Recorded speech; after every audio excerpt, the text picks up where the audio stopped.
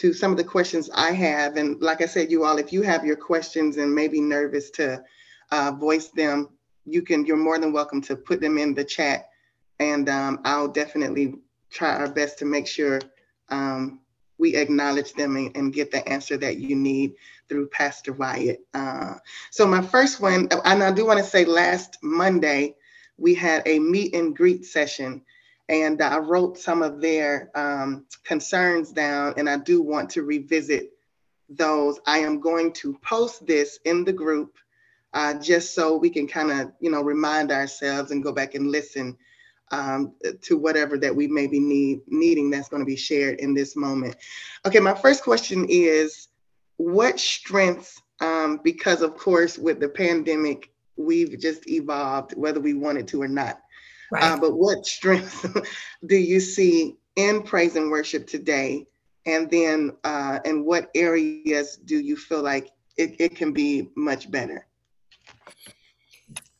I think one of the things that is of greatest concern, or I should say, one of the things that has become heightened, the awareness of it has been heightened, and a lot of emphasis has been placed on it, is the performance aspect.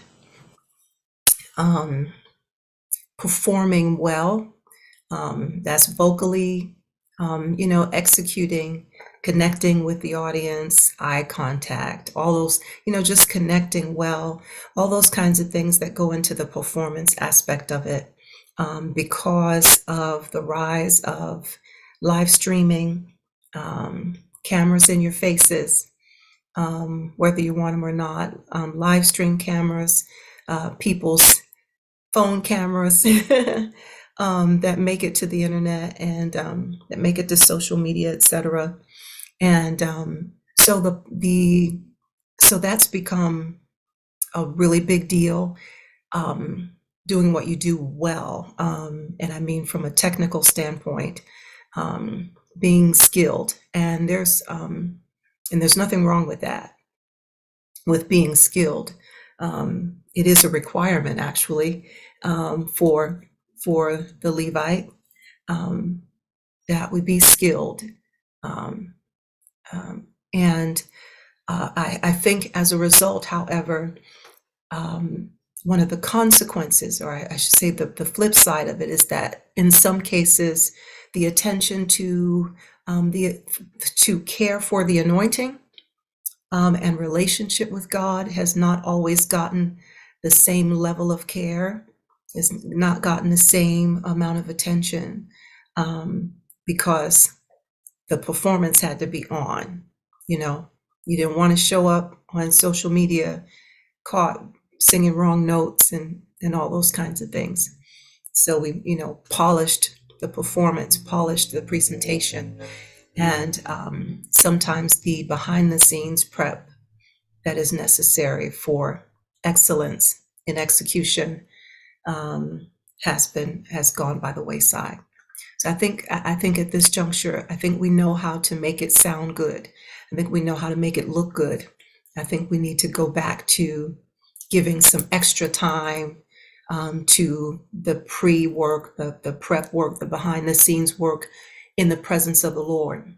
That's just about being with Him, and not so that, and searching our hearts so that it's not just about praying so we sound good, or spending some time, spending a few minutes in prayer so that hopefully the anointing will come in, but spending time with God just to know Him and just to give Him an opportunity, give Him access to know us, so that He can tell us the truth about some of our motives, giving Him permission to go into the deep places and helping us work out some of those issues, so that we don't get on the platform and use the platform that God has trusted us with as an opportunity to prove to our quote unquote haters that we had it all along. I was always this good. They wouldn't give me the solos, at the other church, and you get up with this agenda to prove to the people who may not even be watching. Right. giving them energy that they don't deserve. So, yeah, but spending the time with the Lord that is going to give us the quality that we need um, to Wow, be really excellent. I love it. You said something in one of the videos that you sent me, and you focused, if the whole word was prepare, but you put more emphasis on pre.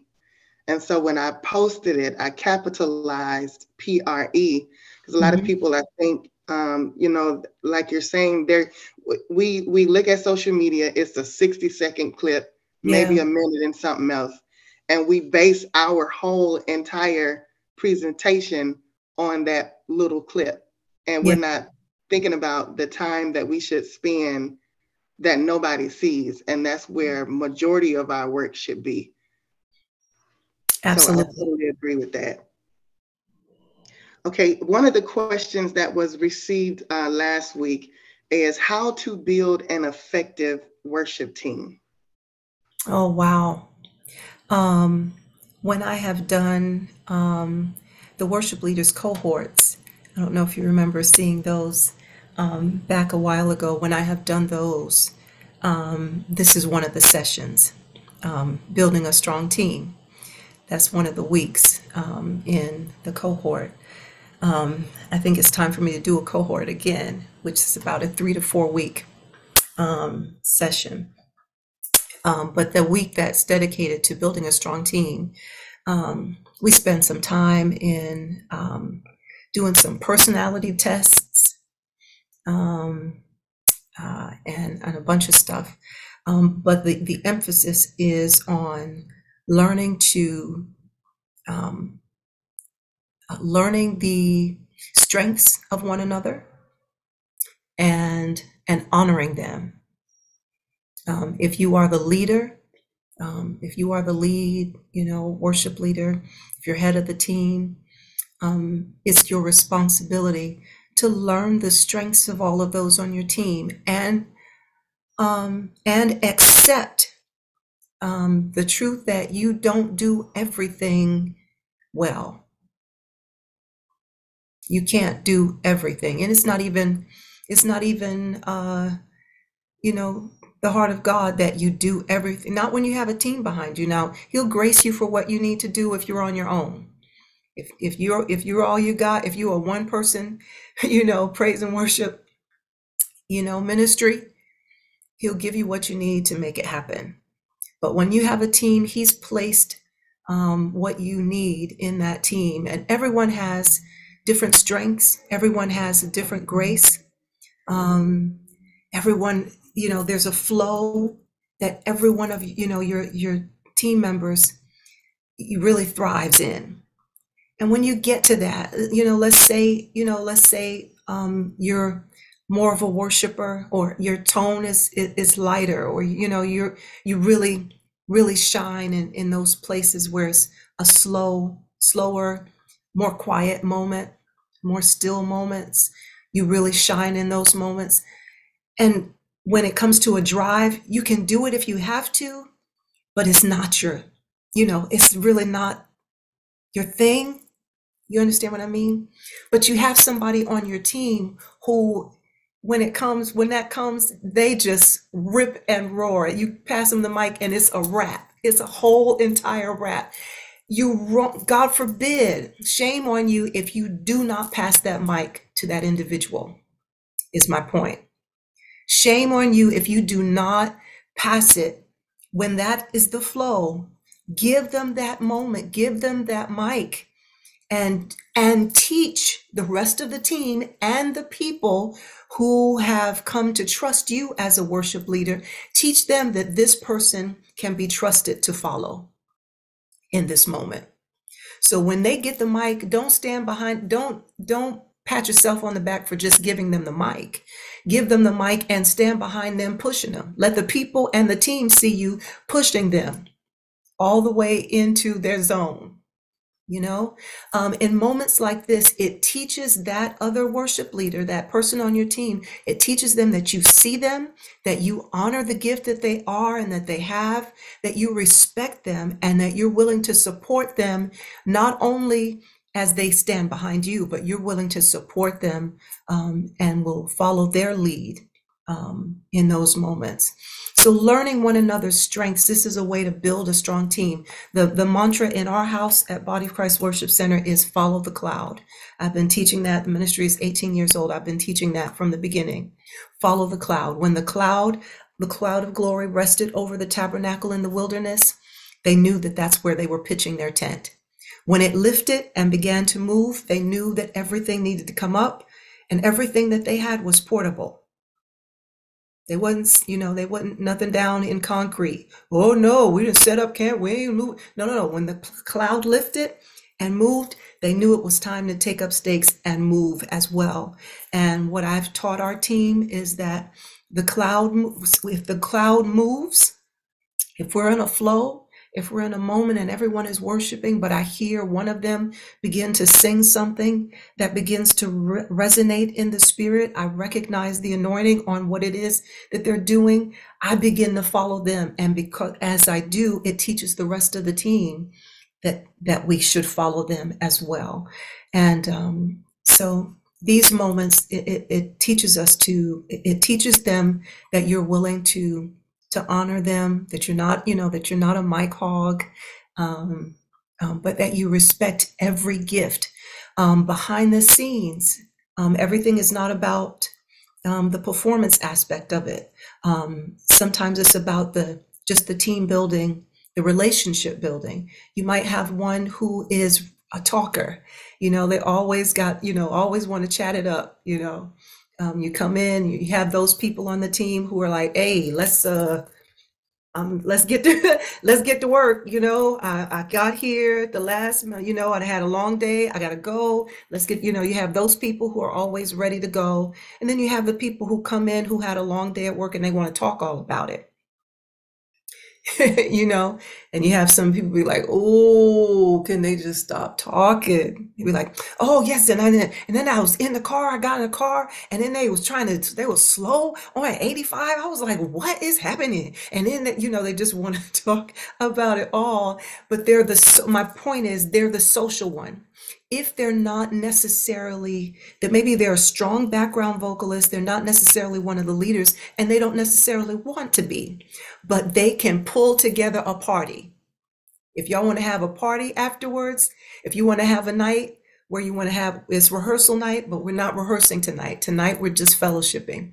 Can you pull together what we're going to do, the snacks, the games, all that kind of, if they're that person, let them be that person. Let them plan that. And they're honored in their role. And they're recognized. They don't have the mic to lead the saints on Sunday, but the team knows that they are a vital part of what makes us tick, what makes us one, what makes us operate the way we do. And when we get in front of the people, when we're looking at each other and laughing and joking in between songs and moments, because we have relationship. You have people who do that. If you have somebody who is that person that needs stuff done all the time, let's get it done. Let's get it done. Maybe they're the one to write out all your, the guidelines, the ministry vision, to keep that on and keep everybody on target. That person, let them do that. It helps everyone, recognizing that everyone has a strength, everyone has gifts that can be useful in the building of this entire ministry, honoring that. And those things help to build a strong team. Wow. I have written down so much. I don't think I've ever heard anyone say, and I mean, we see the mic hog thing all the time, but even being at my church, Jonathan has really taught me in his demonstration of how to be in support of someone else who has the microphone. Because believe it or not, when we don't have the microphone as leaders, people, they really watch you more so when you don't have it to see how you're going to react to someone else who does have it. And, I'm just really cognizant of, we have to support everybody on our team and respect their gifts. Like we have an incredible administrator. She's a wonderful alto, but there is no other administrator on earth like her. That's Mhm. her, like we love her. But and while she's a strong alto as well, we just recognize that that's her strength, that administrative part. That's what she does really, really well. But Mhm. like you're saying, just getting to know your people. Someone else did say, even in gaining a relationship, how do you keep it where you don't become too common, where people start respecting or disrespecting your position, but you're still getting to know your people, but keeping a distance more so at the same time. Um, I think it lies with you as the leader. It lies with you as to where you draw the line. When when a certain level of joking begins, or certain topics, or certain subject matter, when you won't engage, those moments distance you. When people, it teaches them where you draw the line, and it reminds them that you know that you're focused elsewhere, that your focused is elevate your focus is elevated, and it reminds them it reminds them who you are, and and that you're not to be played with in that way. And if people start trying to creep over, again, it's how you respond um, when they begin to um, act in a certain way or approach you in a certain way that is inappropriate. Um, um, your response to them, not putting them in check, but if it's in person, not clowning them, or you know, shutting them down. But if it's in person, they get to see your reaction. They get to see your facial expression that says, "That's not funny to me," or "That's not what we're doing here," or redirecting them. And sometimes it's when there is play that is more carnal than spiritual, it lies with you to be more spiritual, that teaches them that, okay, we can't do that with that person. I love that. It's still healthy and it maintains the respect of the position. I love that. All right. You all, I have more questions, but you all are more than welcome to chime in. All right. My next question is, how do you reserve or preserve your voice? I touched on this a little bit in the video that I sent. Um, but one of the things that I really want singers to do is, work on your breathing.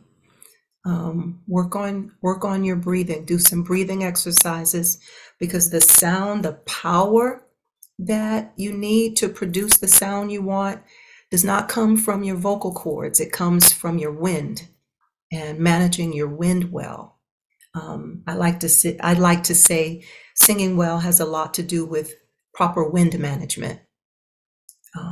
Getting in, learning how to get in and store your air supply, store your air, and then managing it well, releasing it carefully. Um, I have not done any videos on the breathing exercises. Not really. I haven't. I've done some vocal exercises, but I've not done the breathing exercises. One of them that I would do is an exercise that I would give you, for example, three numbers, 4, 4, and 4, for example. The first number represents the amount of time the count for inhaling. The second number is for holding, and the third number is for exhaling. Anybody done that one before? No? I know I haven't. Even with the choir, I'll just tell them inhale and we'll count to 10 and then we'll exhale with the hiss sound. Okay, so what I do was, so you would inhale, like I said, 4, 4, and 4. So you would inhale for 4 counts, hold for 4 counts, and exhale for 4 counts. And the object of the game is to inhale for the entire count, whatever it is, to hold for the entire count, whatever that is, and then exhale for the entire count. So you can't just, when it's time to inhale, you can't just, get it all in and just be holding. You've got to inhale slowly, and you want to be inhaling for that entire time, and then holding for your count, and then exhaling using the same principle, exhaling for that entire count, whatever that third number is. It teaches your body, it teaches you to manage your wind, to measure it coming in and going out,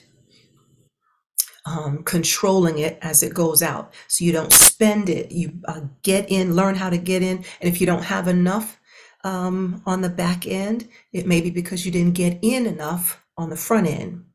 And there's a word in that. We won't preach it tonight. So but if you got to get it in enough on the front end so that on the back end you have enough. So if you don't have enough on the back end, so you got to learn to get in a little bit more. And you think, I don't have any room. You have more capacity than you think. All of this is preaching for me, and I'm really struggling. Okay, so so you have more capacity than you think. All right. So when you're inhaling, you want to get it in through your nose. You're breathing out through your mouth. And when you inhale, you shouldn't see your shoulders moving. You're filling up your abdomen area. I like to tell you, have you put your hands on your waist, just above your waistline, and kind of push them slightly toward the back so that when you inhale, you should feel your lungs, the back, you should feel it expanding, your abdomen area. You should feel that expanding. So when you're inhaling, your goal is to, quote unquote, fill up your hands. You should feel like you're filling up your hands. All right. So you get that in there and hold that and work from there. Try to push and tight, fill it up and tight, keep it tight while you hum for a while, as long as you can. And it just helps you to just kind of keep stretching out, training your body to hold on to air as long as you need it. So anyway, I say that as one of the ways to preserve your voice, because a lot of times we're running out. I said all of that to say a lot of times that we're running out of voice because we're putting the pressure on the wrong place. We're still preaching, but we're putting the pressure here as opposed to your wind, because the sound is not coming from here, it's coming through here. Your vocal cords are partnering with the process, but they determine how they're shaped, how they're formed, how they vibrate, determines the quality of your sound, the tone that you have, and all of those kinds of things. But it's your wind that determines your power, your lung capacity, and all those kinds of things. So working your diaphragm, focusing on your diaphragm, and I like to call it thinking deep. For all my students know, I'm always saying hashtag think deep, think deep. So you want to focus on your abdomen area so that you don't abuse this here. And then when you're working on songs, again, it's this performance era, and we want to sing well. But and I think I saw just recently, Tiff posted this: you don't have to be an amazing vocalist to be an effective worship leader. You really don't. Now, we want you to be able to carry a tune. Praise the Lord, amen. We need that. And don't get up talking about the Lord know my heart, and you don't.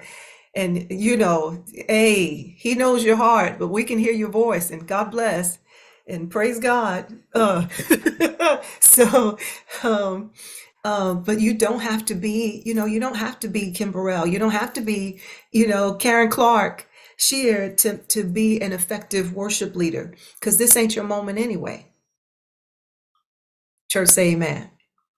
This is not the time for you to do a concert anyway. And it requires a greater level of discipline. If you are an extraordinary vocalist, it requires a greater level of discipline to be an effective worship leader, because you have to reserve some of the stuff that you might feel like doing sometimes, to wait for people to come in. You want to provide, you want to make it inviting for the people. So, if it's how great is our God, you don't open the song to how great is our,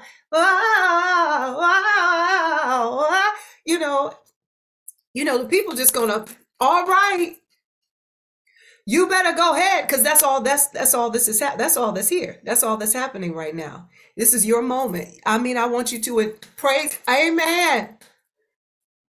That's it.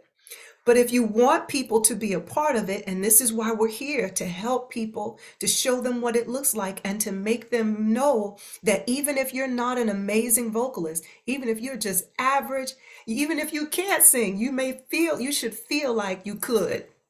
I feel like I could go get the mic and just sing, how great is our God. Sing with me, how great. That's all I got. But the way you gave it to me made me feel like what I have to offer is good, is sufficient, is welcomed by God. And that's what you want to give them. This is not the opportunity to prove to everybody what kind of skill you have. And I'll show you your skill by your ability to hold back and sing a straight line. I'll tell you if you're skilled or not. Your skill is determined by how much ability you actually have and how much you hold back in order to invite others to be a part of this moment. So I said all of that to say, um, you don't need a whole lot to be an effective worship leader. You don't, and so you shouldn't be running out of voice. Now, if it's a driving song, pace yourself, because the drive is probably going to be more on the back end. So pace yourself, build it in the front end. If it's a song where you're going to open up, you're going to be singing the theme, introducing the theme on the front end, and then they come in afterward with the melody. The people are invited in, and the team is invited in to sing the melody after that. Walk them through it. By the time they're singing it the first time, kind of talk them through it. Just kind of Kirk Franklin them through it. James, kind of James Fortune them through it, and get them through that. And little by little, add melody in your talking, and build as you go, so that by the time, and just keep going. By the time you're at the end, they know it, they're comfortable. You can do just about anything you want to do. It's a wrap from there. And if you're in a musical church, if you're in a church where you have a lot of singing people in the audience as well, or people who just appreciate all the musicality, you have a little more leverage, you have a little more freedom to just go bananas by the time you're at the end of it. But the people have had an opportunity to come in, they've felt more welcome and invited, and you have preserved your voice in the process, and you've done your breathing exercises, reminding yourself of where the power is coming from, so you don't strain your throat and your vocal cords, damage your vocal cords in the process. Helpful? Ooh, Jesus, yes. Good gracious. Okay, I'm going to go to you, Raven, and then I see your hand up, Valerie. Raven said, what do you say to the praise team member that states when the leader wants to work on the performance aspect, but the leader feels it doesn't take all of that and we should just be spiritual and let the spirit move? I Let me see.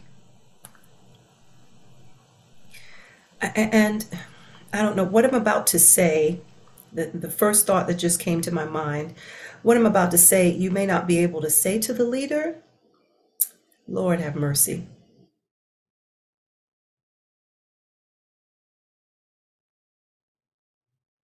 Let me see.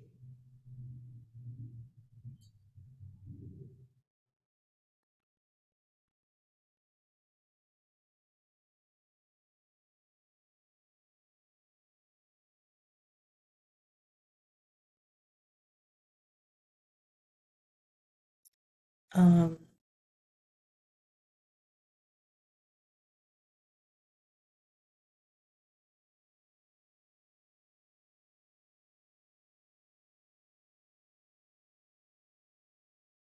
Okay, so, okay, here's Revelation. 1 Samuel chapter 16. Um,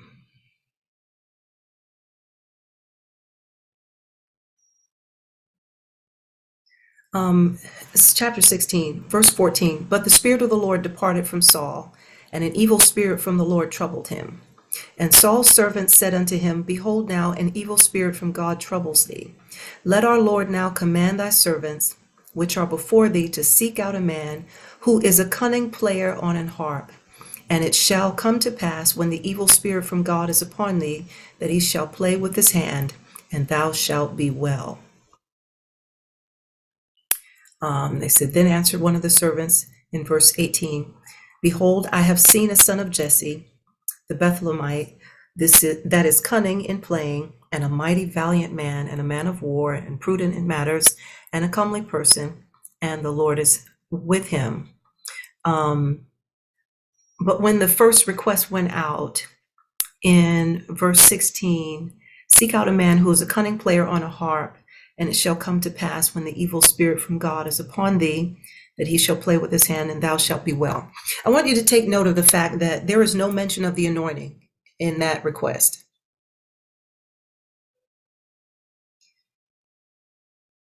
They never say, let's go find somebody with the cloud, the glory cloud is hovering over. The request was somebody that's skilled. And when David appointed, you can go to when David was king, and he appointed servants to those to serve as minstrels and psalmists in the house of God. Skill was a requirement. We cannot neglect preparation in terms of skill. We can't neglect performance prep because we anoint it.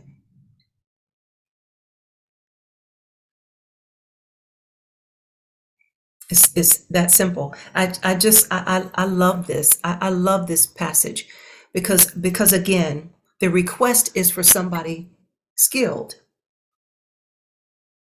Now it's on the back end that we come to understand that the Lord is with them. But they need somebody skilled.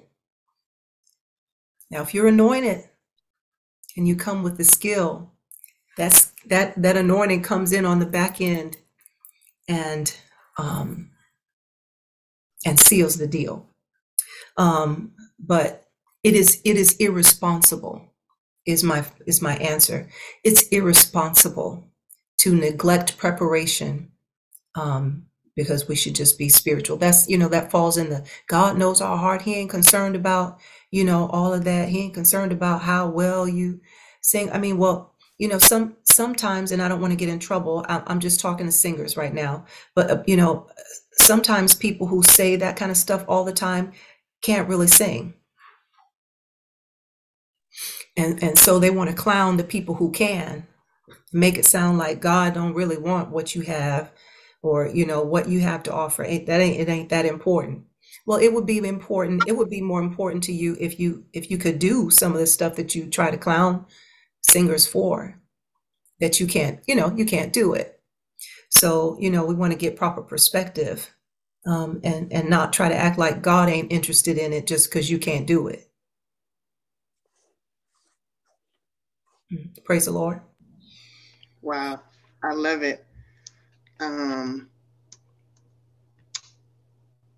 Did Mama Wendi answer your question, Raven? Yes, she did. Thank you. Okay. Awesome. I love that scripture too. I didn't even think about the anointing not being in that list. Yeah. That's crazy. Yeah. Yes, Valerie, I'm ready for you.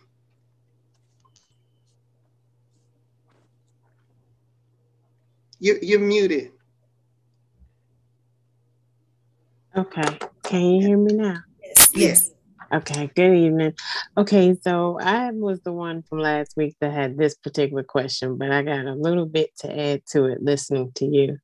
So I came from a place where I did have that you described. There was a team, a wonderful team that I served for about 18 years. Okay, Oh, well, wow. um, so I was very happy there and very comfortable there.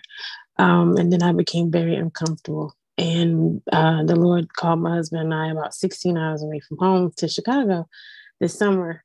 Um, he told us last year, but we don't know anybody here. Um, and this wasn't a paid move. My husband and I are pastors, but it wasn't that. We served where we served for a long time. And the Lord called us here to help another pastor. And so we did this out of faith, not a job. So I said that to say now I'm here and there is no team. It's not a paid position. That's not my thing. I did that and that's not what that was. That is what I do. That is what I do. That's my heart is worship. And so now I'm in this place, in a different denomination. I have to add that because it's important. Because I came from a place where you did worship until until um, until Yeah. in the same way that you prayed. So it was a free house in the sense of it was a house of healing and deliverance. So there was a different flow, still order, but a different flow. Nonetheless, I'm not there anymore. I'm in the AME Zion Church. I love them very much. I do. The flow is very different. And I have not an issue with flow. I'm a little older, mid 40s. So I'm not new to it. I love hymns. They love hymns. They do love to worship, but it's okay. Now we got to go to the next part of the program. Like you can tap, you can get right there, and it's like, it's time to go to the offering. That and there is no team. There is no intercessor. I'm the intercessor. I am that. And I'm not having to do full services here yet, but I will in January. And so I did ask the question last week about how do you engage? Because I am in a house that is rebuilding, and the house is 90% senior citizens, and that is not an exaggeration. To them, I'm a youngin'. So I'm honored, but we need some younger people. I don't have an issue with worship, but it is very hard to engage or to really be free in worship when it's almost like it has to be a performance, which I'm not accustomed to because it may hit something, but we're still going to move on to the next thing. And now I also had asked Minister Tiffany that in bringing people in, because there's no one for a worship team. So my leader wants me to bring people in. That's and I explained to him, I'm not saying that I wouldn't say to my leader. I explained to him now you're talking about bringing in people, and I don't mind, the fact that you would pay them, but it is very different to serve for me. I'm saying in that capacity when you have people that they're not praying, and maybe they would be. I could be wrong. I'm new to this part of it, but we're praying for the leader. We're praying for the service. I'm accustomed to how can you serve on Sunday and you don't attend Bible study? You're not at morning prayer. You're not at Saturday morning prayer. Those things are relevant when it comes to worship from what I've experienced at least. And so now I'm like, we're going to build a team. So you're going to bring people in. What is a balance with all of that? I don't know. There's a lot of questions there, but it's like, how do you really engage with all of that? Well, you're going to have to ask, you know what the assignment is, you know what the request is in terms of a team, etc. So you're going to have to petition the Lord specifically for partners who have the capacity help you build, that are willing to come into a space where you're building a people, although they're predominantly senior citizens, that you have those who can help you introduce worship or introduce, other songs, introduce other styles that will enhance the worship experience. People who are able to pray with you, spend time in prayer and preparation, and will be able to support you. You guys can kind of navigate the moments when the presence of the Lord comes in and they're not ready to fully embrace the full release of his power. You're still able to make it through those moments, but you need help to build. You've got to treat this like it's a building project, so to speak. You're building a worshiping church, a worshiping. You're working. This is your assignment. It really is. I feel God right here. So this really is an apostolic assignment. So I'm going to be praying for you, Valerie. But you have to be prepared to build. You've got to come in and partner with the people and ask God for the wisdom to introduce little things little by little, more and more, where they become more and more receptive as the days go, as the weeks go by, to the move of God's Spirit. And like I said, and praying for the right partners and being very clear with those that you invite to help that this is what it is. You got to be prepared to walk with people a little while before we can see, some stuff happen. Is that helpful? Yes, ma'am. That was everything. Thank you both. Praise God. Wonderful. Awesome. This is great. And we're going to end it soon because I don't want to keep Mama Wendi on too long. But I have maybe 2 more questions. And then if you all have 1 or 2 more, we'll definitely acknowledge those. How do you identify your range? I mean, and I know you definitely have to, in some form or another, know your keys, what key is comfortable for you.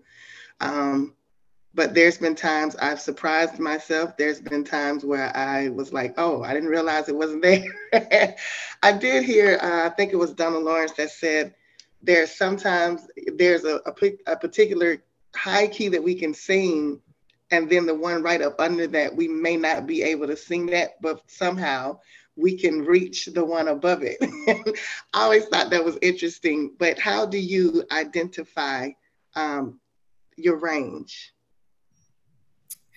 Your range, I think you have to play around. You have to be kind of willing to play in the sandbox, really play around with certain songs and be willing to push, stretch your limits, warm up enough so that you're not hurting yourself, but just keep working with it and, going another step every time. We were doing earlier, how great is our God? Sing with me, how great, oh. So you're going, working on as it goes, is our God, oh. Next time, next time, keep going, just keep pushing to see what you have, but you got to be fully in it. You got to be ready. I mean, you might have to do a little jogging before you get started, or really be in it. Work singing for a little bit, working on some other songs, and then go for one of the songs that you would do. If you're at home by yourself in the car, or whatever, put on something that you would just kind of shed to, and it gives you an idea of where you can go. My range is at its amazing best when I'm driving on the express on the highway to Hezekiah Walker. Oh, I'm unstoppable.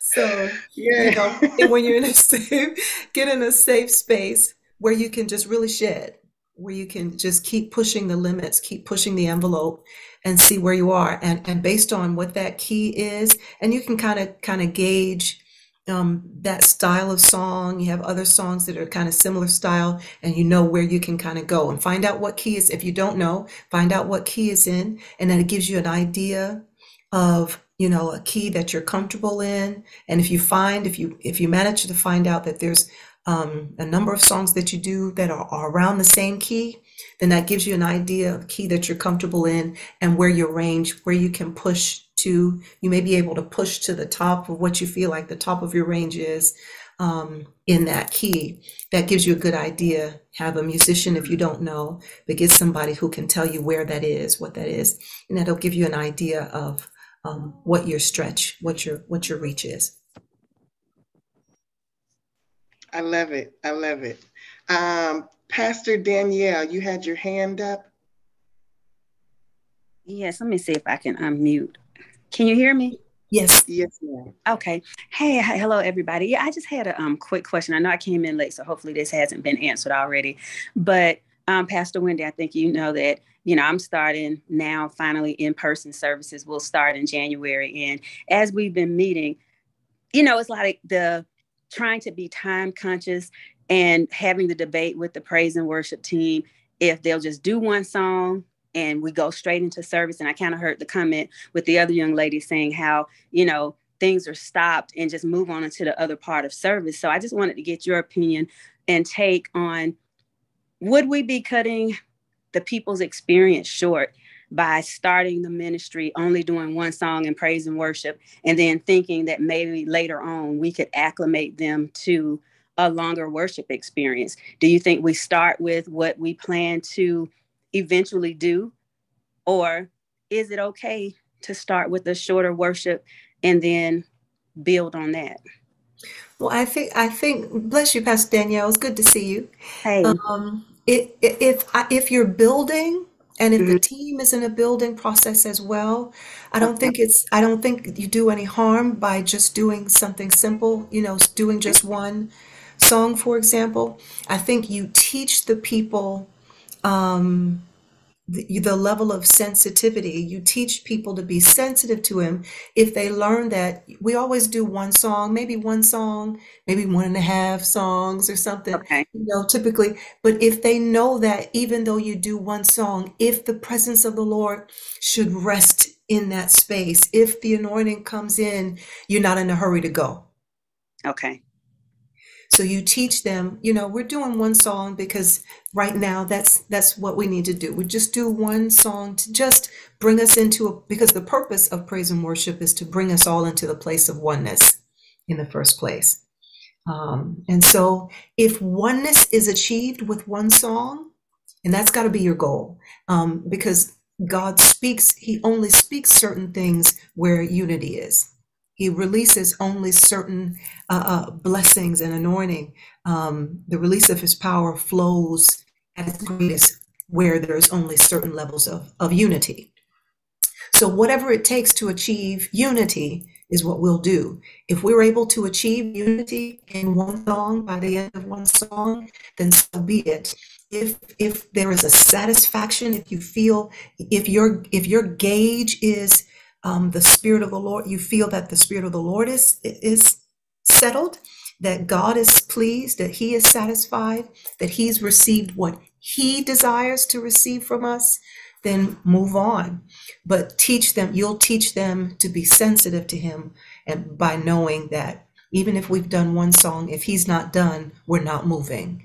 And we'll do, if something else comes up, we'll sing another song, or we'll wait and just worship him for a moment until we feel it lifting, and then we'll shift. Without, because, you want to be careful about and depending on where you are, and I know this is different for everybody, but I want to be real careful where we can help it. You don't want to train the people that worship is a matter of convenience. Okay. While you're building, especially while you're building, while you have the opportunity, you don't want to train them that we're in and out in an hour. Okay. You don't want to train them to expect that, that this is something that they don't, they can just carve out a little time for, and then if you go over it, then they feel, authorized to get up and leave, halfway through the word, because you've trained them that we're in and out an hour, and that's all they budgeted for. Right. So it's really just about, it'll just be about, you're in an awesome time right now where you have the opportunity to train them, to help train a people to wait on God, and this is an era, this is a generation that's not real keen on waiting. We want it right now. And what I need to do, if I lift my hands right now, the breakthrough coming. If I dance right now, if I turn around, if I spin around 3 times, the check will be in the mail when I get in the house. We want formulas right now. We want formulas to tell me what I do. Okay, what and then what do I get for my praise? Oh, come on. So you want to be able. This is a precious opportunity to be beginning in the middle of this era, because you have an opportunity by the grace of God to pull people's minds in and remind them that we're not doing God any favors. He has done all the favors for us. So teach them to wait on him. Thank you. Thank you so much. That was awesome. Yes, ma'am. Yes. Thank you. Ooh, that was good to me. That was good to me. I think even for us, things, and I definitely believe that we have taught our people that we start at a certain time and we leave at a certain time.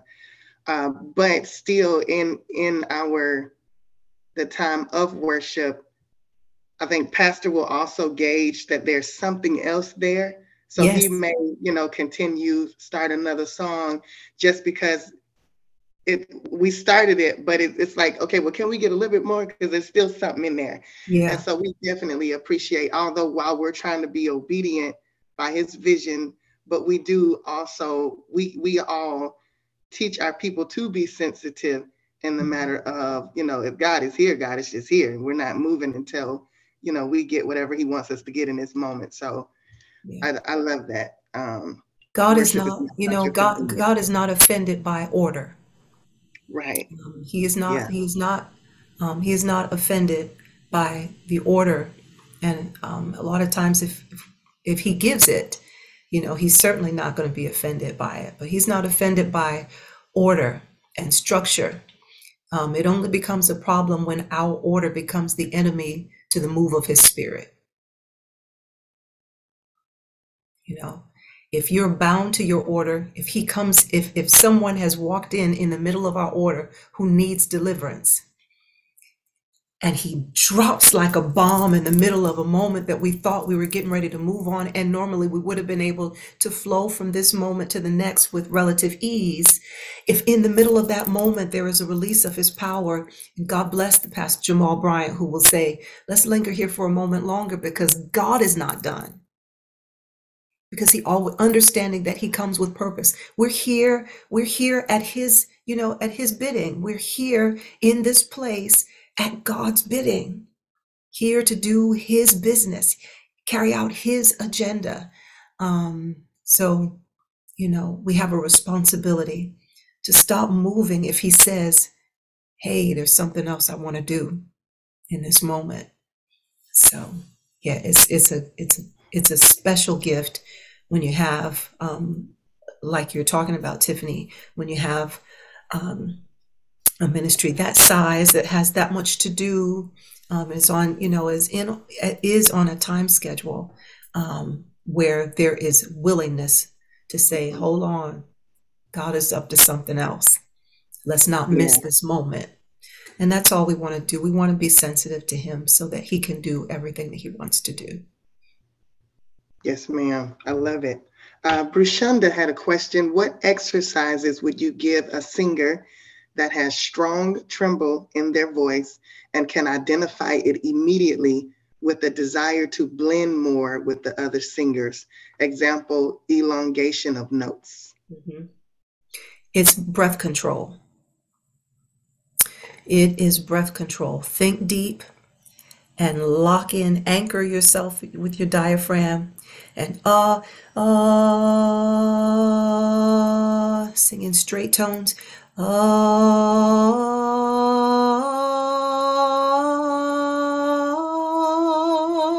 That you notice that's 1, 2, 3, 4, 5. On the 5, I released the vibrato, but I sang straight tones all the way. Take it as long as you can.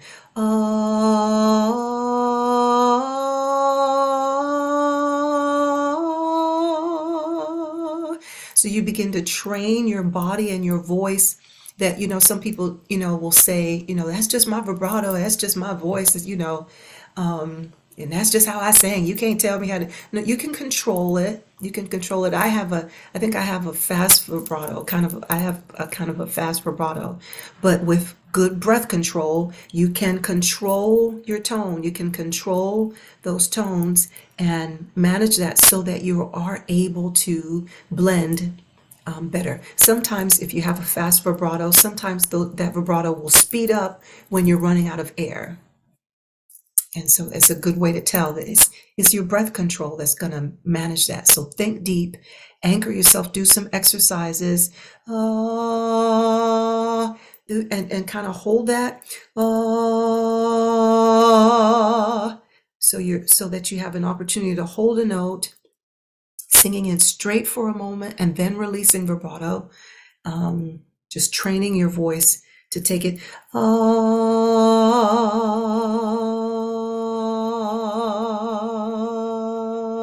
So going in and out of straight tones and vibrato, that it strengthens your diaphragm, because you're working your diaphragm to make it happen, contracting and releasing your diaphragm, that thin layer of muscle under your lungs and rib cage, that support, that help push up on the air that's in the bottom of your lungs.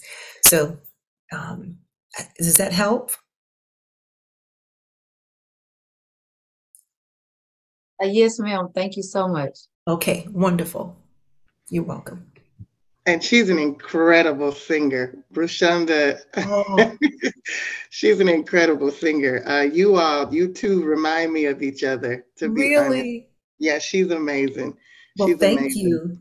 All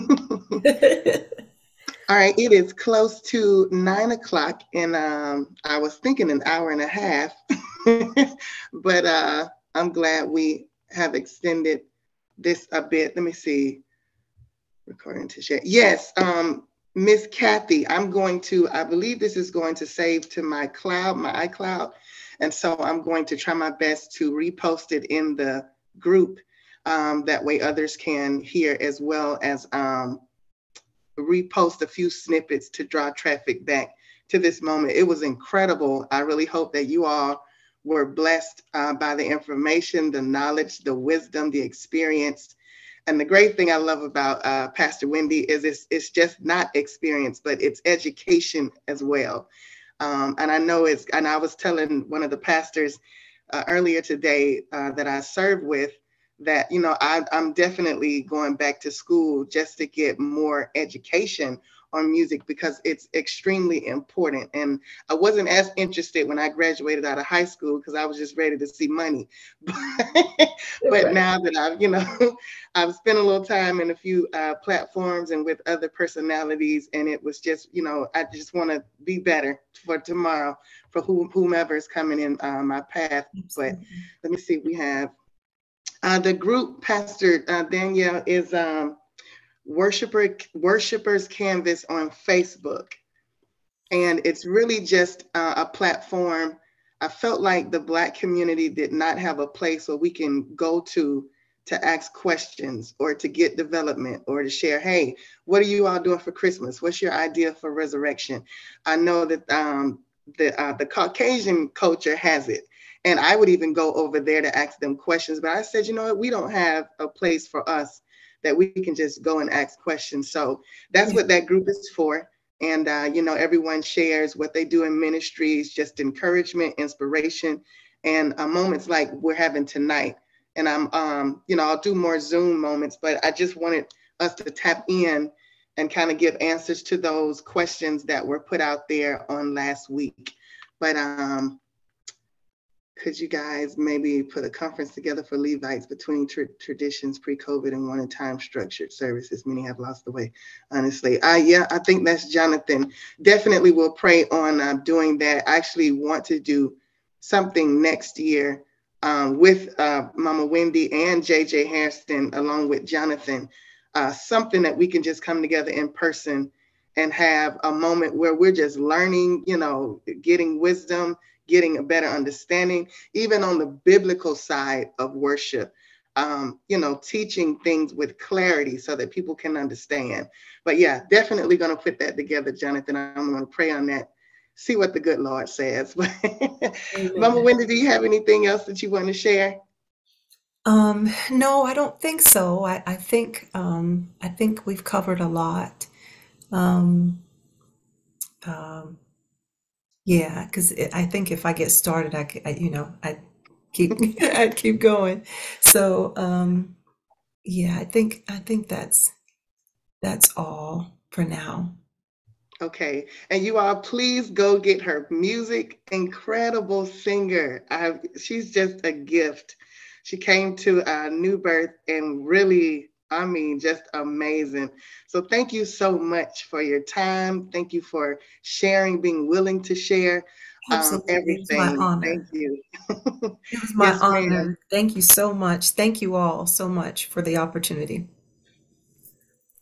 And we're going to pray, and then I'm going to close this session out, and we will see you all on the next one.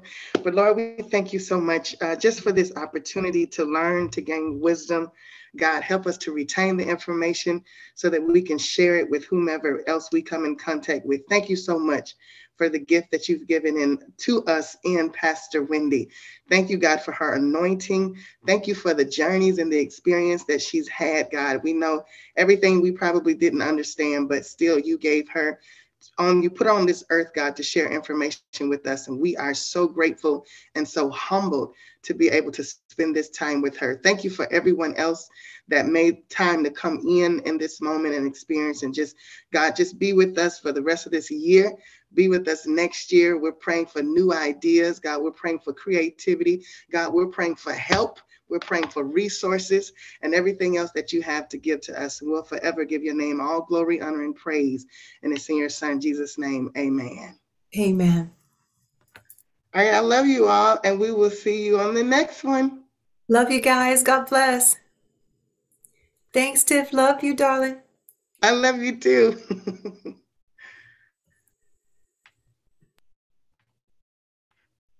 To some of the questions I have, and like I said, you all, if you have your questions and maybe nervous to voice them, you're more than welcome to put them in the chat, and I'll definitely try our best to make sure we acknowledge them and get the answer that you need through Pastor Wyatt. So my first one, and I do want to say last Monday, we had a meet and greet session, and I wrote some of their concerns down, and I do want to revisit those. I am going to post this in the group just so we can kind of, remind ourselves and go back and listen to whatever that we may be needing that's going to be shared in this moment. Okay, my first question is, what strengths, because of course with the pandemic, we've just evolved whether we wanted to or not. Right. But what strengths do you see in praise and worship today? And then in what areas do you feel like it can be much better? I think one of the things that is of greatest concern, or I should say, One of the things that has become heightened, the awareness of it has been heightened, and a lot of emphasis has been placed on it, is the performance aspect.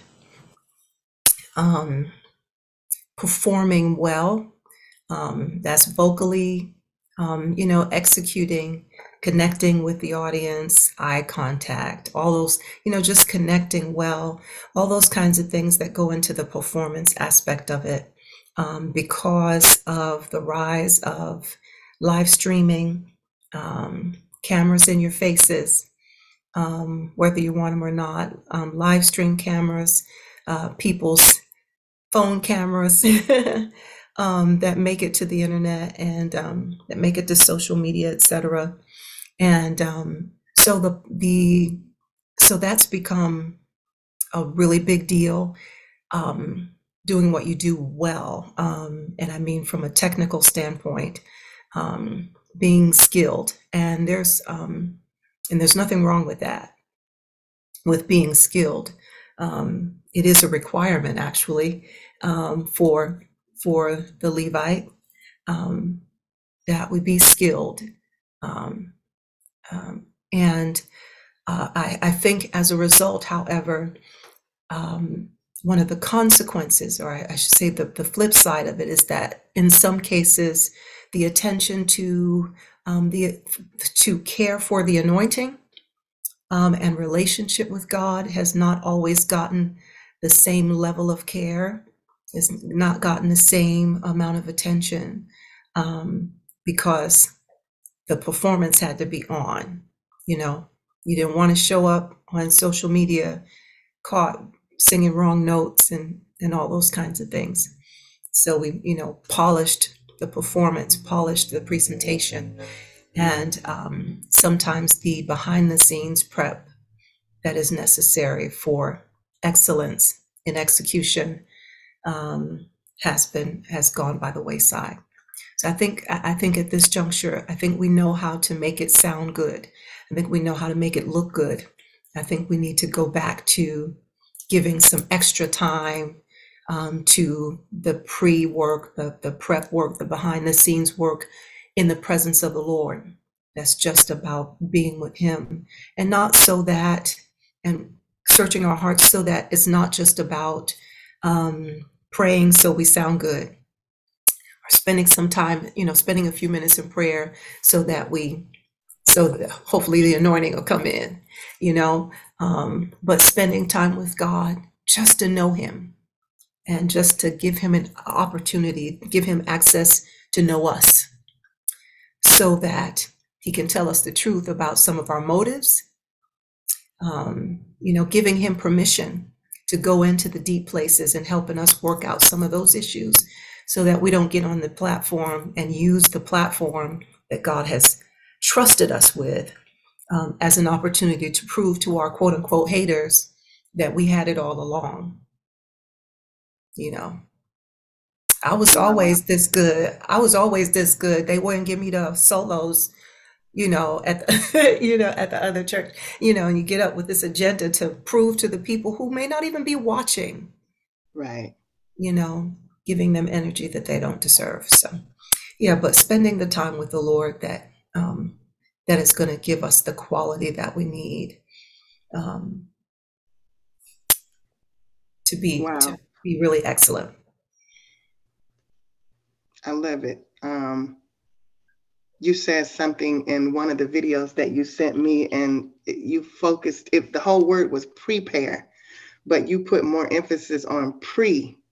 And so when I posted it, I capitalized PRE, because a lot of people, I think, like you're saying, we look at social media, it's a 60-second clip, maybe a minute and something else. And we base our whole entire presentation on that little clip. And we're not thinking about the time that we should spend that nobody sees. And that's where majority of our work should be. Absolutely. So I totally agree with that. Okay, one of the questions that was received last week is how to build an effective worship team. Oh, wow. when I have done the worship leaders cohorts, I don't know if you remember seeing those back a while ago. When I have done those, this is one of the sessions, building a strong team. That's one of the weeks in the cohort. I think it's time for me to do a cohort again, which is about a 3 to 4 week session. But the week that's dedicated to building a strong team, we spend some time in doing some personality tests and a bunch of stuff. But the emphasis is on learning the strengths of one another and honoring them. If you are the leader, if you are the lead, worship leader, if you're head of the team, it's your responsibility to learn the strengths of all of those on your team and accept the truth that you don't do everything well. You can't do everything, and it's not even the heart of God that you do everything. Not when you have a team behind you. Now, He'll grace you for what you need to do if you're on your own.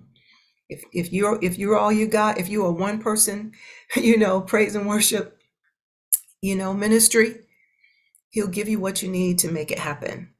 But when you have a team, He's placed what you need in that team, and everyone has different strengths. Everyone has a different grace. Everyone, there's a flow that every one of your team members really thrives in. And when you get to that, let's say you're more of a worshiper, or your tone is lighter, or you really shine in those places where it's a slower, more quiet moment, more still moments. You really shine in those moments. And when it comes to a drive, you can do it if you have to, but it's not it's really not your thing. You understand what I mean? But you have somebody on your team who, when that comes, they just rip and roar. You pass them the mic and it's a rap. It's a whole entire rap. God forbid, shame on you if you do not pass that mic to that individual, is my point. Shame on you if you do not pass it. When that is the flow, give them that moment, give them that mic, and teach the rest of the team and the people who have come to trust you as a worship leader.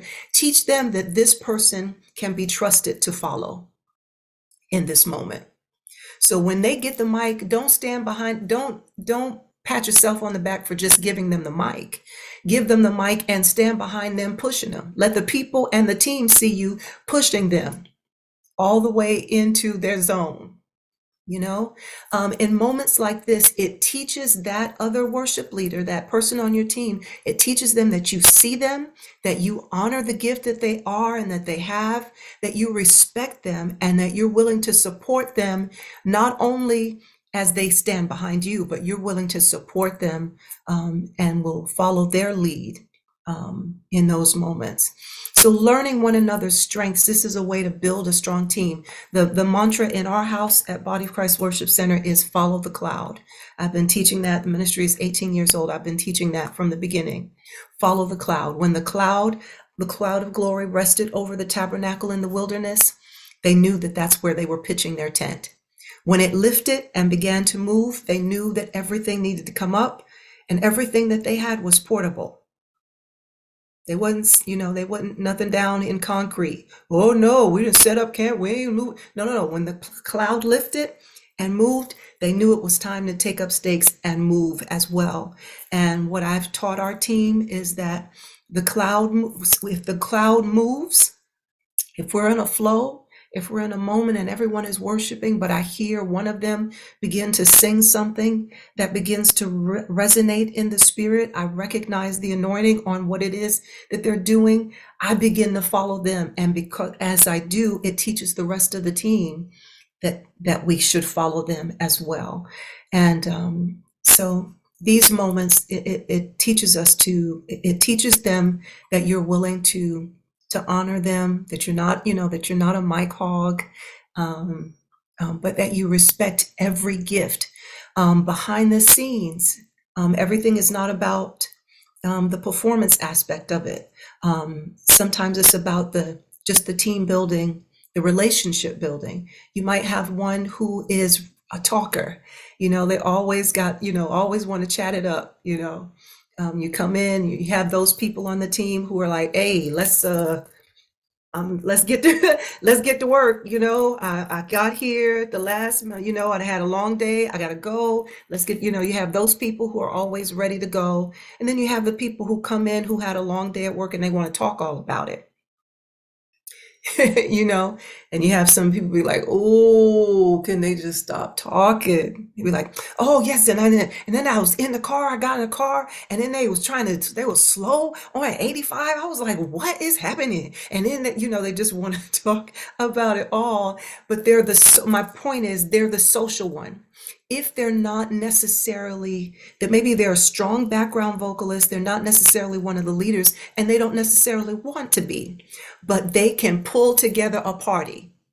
If y'all want to have a party afterwards, if you want to have a night where you want to have, it's rehearsal night, but we're not rehearsing tonight. Tonight, we're just fellowshipping.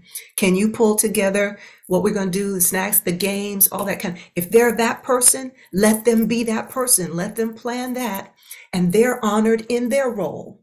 And they're recognized. They don't have the mic to lead the saints on Sunday, but the team knows that they are a vital part of what makes us tick, what makes us one, what makes us operate the way we do. And when we get in front of the people, when we're looking at each other and laughing and joking in between songs and moments, because we have relationship. You have people who do that. If you have somebody who is that person that needs stuff done all the time, let's get it done. Let's get it done. Maybe they're the one to write out all your, the guidelines, the ministry vision, to keep that on and keep everybody on target. That person, let them do that. It helps everyone, recognizing that everyone has a strength, everyone has gifts that can be useful in the building of this entire ministry, honoring that. And those things help to build a strong team. Wow. I have written down so much. I don't think I've ever heard anyone say, and I mean, we see the mic hog thing all the time, but even being at my church, Jonathan has really taught me in his demonstration of how to be in support of someone else who has the microphone, because believe it or not, when we don't have the microphone as leaders, people, they really watch you more so when you don't have it to see how you're going to react to someone else who does have it. And, I'm just really cognizant of, we have to support everybody on our team and respect their gifts. Like, we have an incredible administrator. She's a wonderful alto, but there is no other administrator on earth like her. That's her, like, we love her. But and while she's a strong alto as well, we just recognize that that's her strength, that administrative part. That's what she does really, really well. But like you're saying, just getting to know your people. Someone else did say, even in gaining a relationship, how do you keep it where you don't become too common, where, people start respecting or disrespecting your position, but you're still getting to know your people, but keeping a distance more so at the same time? I think it lies with you as the leader. It lies with you as to where you draw the line. When a certain level of joking begins, or certain topics, or certain subject matter, when you won't engage, those moments distance you. When people, it teaches them where you draw the line, and it reminds them that, that you're focused elsewhere, that you're focused is elevate. Your focus is elevated, and it reminds them it reminds them who you are, and that you're not to be played with in that way. You know, and if people start trying to creep over again, it's how you respond when they begin to act in a certain way or approach you in a certain way that is inappropriate. Your response to them, not putting them in check, but if it's in person, not clowning them or, shutting them down. But if it's in person, they get to see your reaction. They get to see your facial expression that says, that's not funny to me. Or that's not what we're doing here. Or redirecting them. And sometimes it's when there is play that is more carnal than spiritual, it lies with you to be more spiritual, that teaches them that, okay, we can't do that with that person. I love that. It's still healthy and it maintains the respect of the position. I love that. All right. You all, I have more questions, but you all are more than welcome to chime in. All right. My next question is, how do you reserve or preserve your voice? I touched on this a little bit in the video that I sent. But one of the things that I really want singers to do is, work on your breathing. Work on your breathing. Do some breathing exercises, because the sound, the power that you need to produce the sound you want does not come from your vocal cords. It comes from your wind and managing your wind well. I'd like to say singing well has a lot to do with proper wind management. Getting in, learning how to get in and store your air supply, store your air, and then managing it well, releasing it carefully. I have not done any videos on the breathing exercises. Not really. I haven't. I've done some vocal exercises, but I've not done the breathing exercises. One of them that I would do is an exercise that I would give you, for example, 3 numbers, 4, 4, and 4, for example. The first number represents the amount of time that the count for inhaling. The second number is for holding, and the third number is for exhaling. Anybody done that one before? No? I know I haven't. Even with the choir, I'll just tell them inhale and we'll count to 10, and then we'll exhale with the hiss sound. Okay, so what I do was, so you would inhale, like I said, 4, 4, and 4. So you would inhale for 4 counts, hold for 4 counts, and exhale for 4 counts. And the object of the game is to inhale for the entire count, whatever it is, to hold for the entire count, whatever that is, and then exhale for the entire count.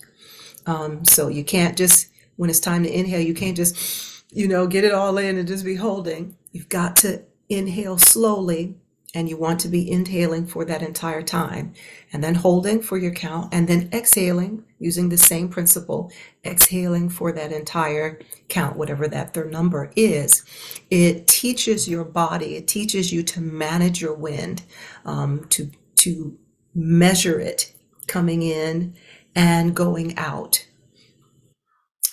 Controlling it as it goes out, so you don't spend it. You get in, learn how to get in, and if you don't have enough on the back end, it may be because you didn't get in enough on the front end.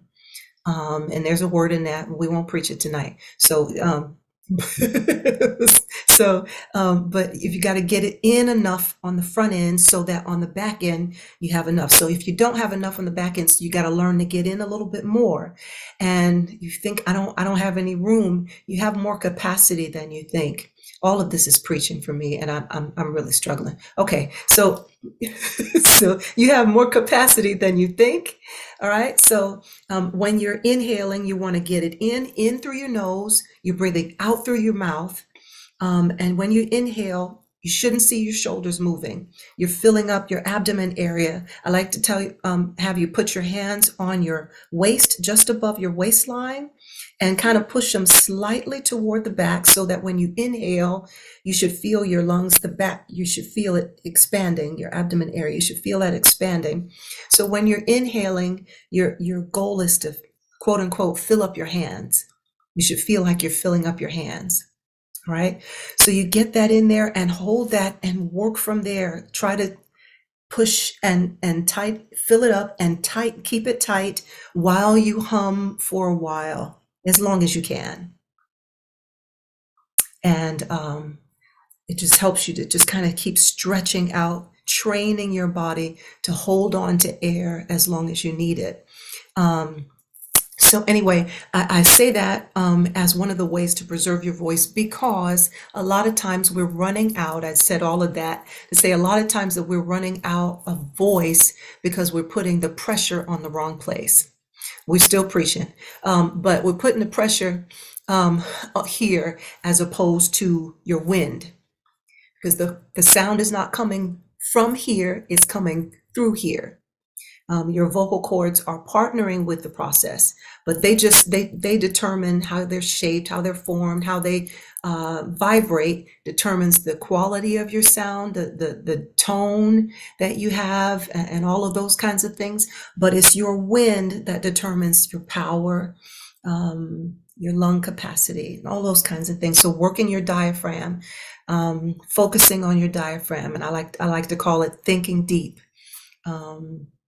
For all my students know, I'm always saying hashtag think deep. So you want to focus on your abdomen area so that you don't abuse this here. And then when you're working on songs, again, it's this performance era, and we want to sing well.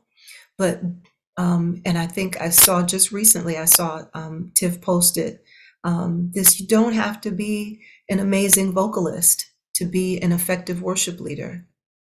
You really don't. Now, we want you to be able to carry a tune. Praise the Lord, amen. We need that. And don't get up talking about the Lord know my heart, and you don't. And hey, he knows your heart, but we can hear your voice, and God bless and praise God. But you don't have to be, you don't have to be Kim Burrell. You don't have to be, Karen Clark Shear to be an effective worship leader, because this ain't your moment anyway. Church, say amen. This is not the time for you to do a concert anyway. And it requires a greater level of discipline. If you are an extraordinary vocalist, it requires a greater level of discipline to be an effective worship leader, because you have to reserve some of the stuff that you might feel like doing sometimes to wait for people to come in.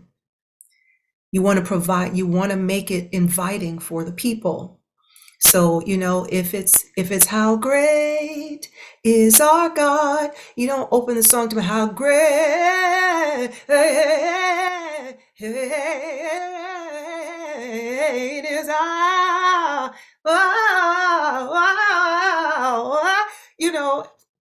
the people just gonna, all right, you better go ahead, because that's all this is. That's all that's here. That's all that's happening right now. This is your moment. I want you to praise, amen. That's it.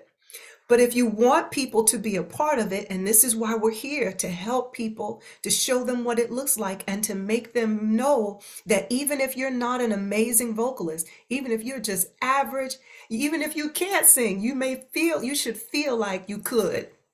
I feel like I could go get the mic and just sing, how great is our God.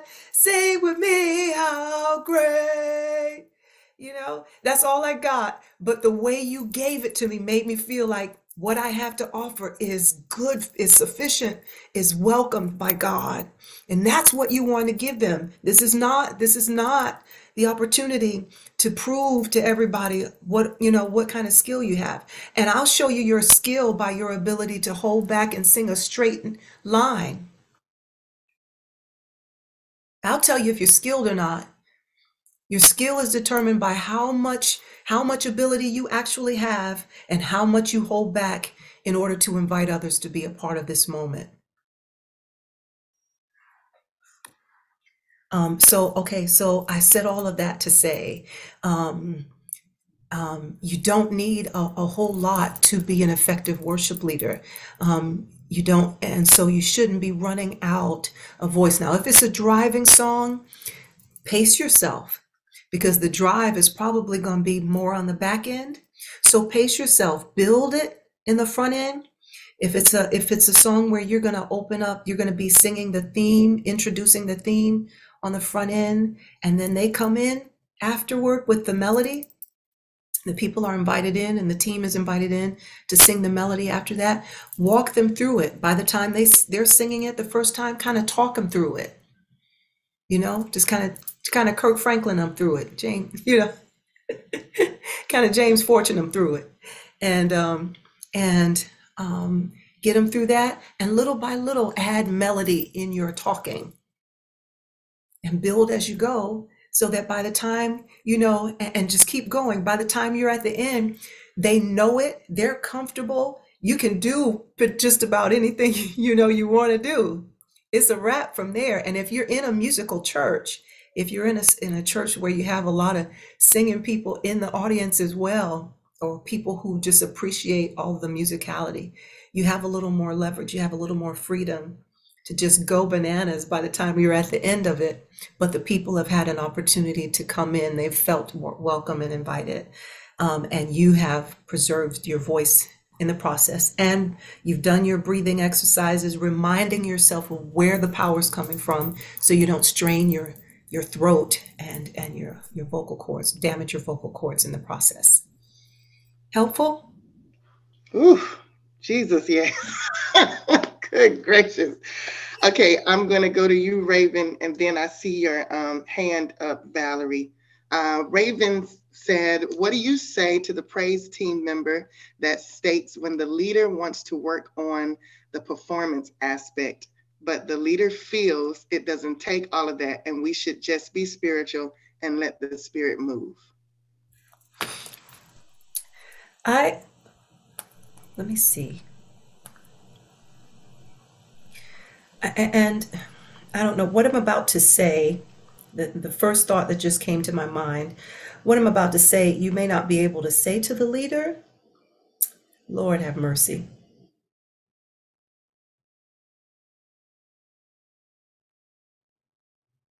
Let me see.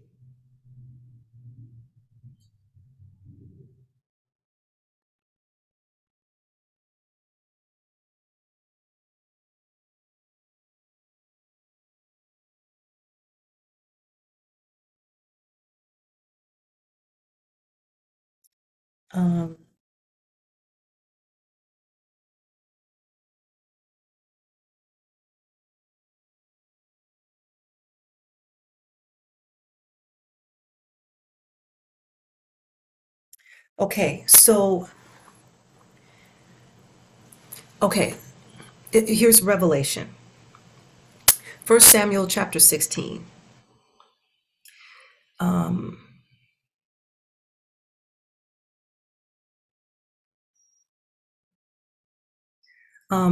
It's chapter 16, verse 14. But the Spirit of the Lord departed from Saul, and an evil spirit from the Lord troubled him. And Saul's servants said unto him, Behold, now an evil spirit from God troubles thee. Let our Lord now command thy servants, which are before thee, to seek out a man who is a cunning player on an harp. And it shall come to pass, when the evil spirit from God is upon thee, that he shall play with his hand, and thou shalt be well. They said, then answered one of the servants in verse 18, behold, I have seen a son of Jesse, the Bethlehemite, that is cunning in playing, and a mighty valiant man, and a man of war, and prudent in matters, and a comely person, and the Lord is with him. But when the first request went out in verse 16, seek out a man who is a cunning player on a harp, and it shall come to pass when the evil spirit from God is upon thee, that he shall play with his hand, and thou shalt be well. I want you to take note of the fact that there is no mention of the anointing in that request.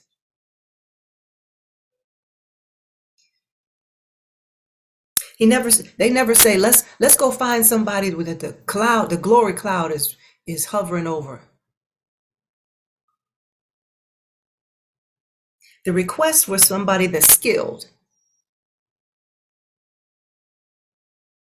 And when David appointed, you can go to when David was king, and he appointed servants to those to serve as minstrels and psalmists in the house of God.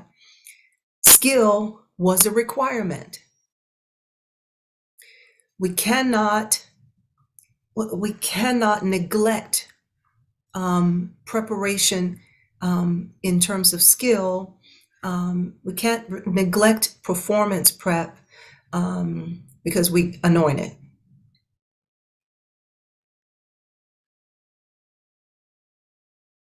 It's that simple. I love this. I love this passage because again, the request is for somebody skilled. Now it's on the back end that we come to understand that the Lord is with them. But they need somebody skilled. Now, if you're anointed and you come with the skill, that anointing comes in on the back end and seals the deal. But it is irresponsible, is my answer. It's irresponsible to neglect preparation because we should just be spiritual. That's, that falls in the God knows our heart. He ain't concerned about, all of that. He ain't concerned about how well you sing. I mean, well, sometimes, and I don't want to get in trouble. I'm just talking to singers right now, but sometimes people who say that kind of stuff all the time can't really sing. And so they want to clown the people who can, make it sound like God don't really want what you have, or what you have to offer. It ain't that important. Well, it would be important. It would be more important to you if you could do some of the stuff that you try to clown singers for, that you can't do it. So, we want to get proper perspective, and not try to act like God ain't interested in it just because you can't do it. Praise the Lord. Wow, I love it. Did Mama Wendi answer your question, Raven? Yes, she did. Thank you. Okay. Awesome. I love that scripture too. I didn't even think about the anointing not being in that list. Yeah. That's crazy. Yes, Valerie, I'm ready for you.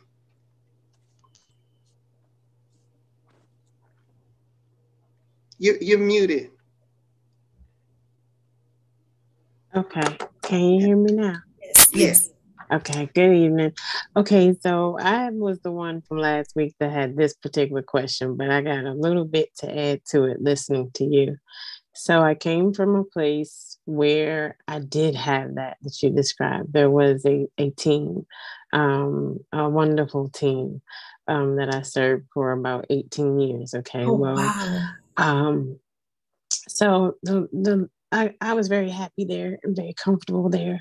And then I became very uncomfortable. And the Lord called my husband and I about 16 hours away from home to Chicago this summer. He told us last year, but we don't know anybody here. And this wasn't a paid move. My husband and I are pastors, but it wasn't that. We served where we served for a long time. The Lord called us here to help another pastor And so we did this out of faith, not a job. So I said that to say now I'm here and there is no team. It's not a paid position. That's not my thing.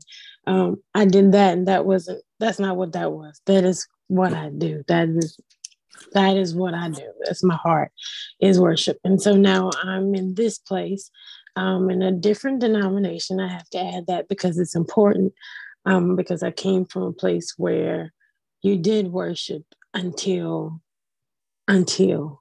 um, you know, in the same way that you prayed. So it was a free house in the sense of it was a house of healing and deliverance. So there was a different flow, still order, but a different flow. Nonetheless, I'm not there anymore. I'm in the AME Zion Church. I love them very much. I do. The flow is very different. And I have not an issue with flow. I'm a little older, mid 40s. So I'm not new to it. I love hymns. They love hymns. They do love to worship, but it's okay. Now we got to go to the next part of the program. Like you can tap, you can get right there, and it's like, it's time to go to the offering. That, and there is no team. There is no intercessor. I'm the intercessor. You know, I am that. And I'm not having to do full services here yet, but I will in January. And so I did ask the question last week about how do you engage, because I am in a house that is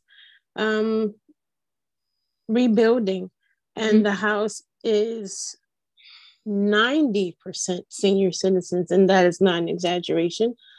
To them, I'm a youngin'. I'm honored, but we need some younger people. I don't have an issue with worship, but it is very hard to engage or to really be free in worship when it's almost like it has to be a performance, which I'm not accustomed to, because it may hit something, but we're still going to move on to the next thing.